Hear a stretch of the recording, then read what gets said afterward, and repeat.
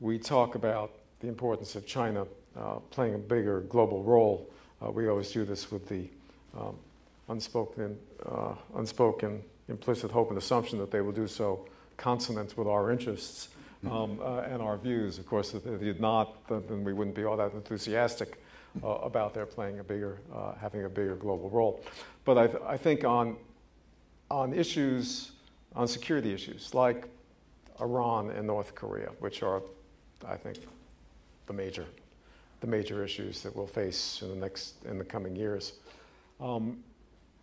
it will affect U.S.-China relations if China is passive.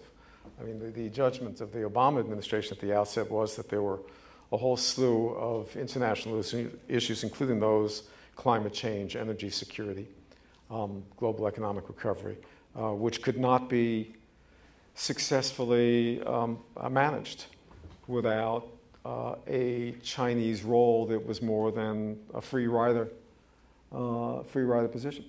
So if China is in fact passive, and passive isn't really the right word. Really, the right word is the right way to describe it. If China pursues its national self-interest on issues like relationship with North Korea and Iran, rather than thinking about the global, regional and global impact of proliferation, then it will have an impact, and it will have a negative impact.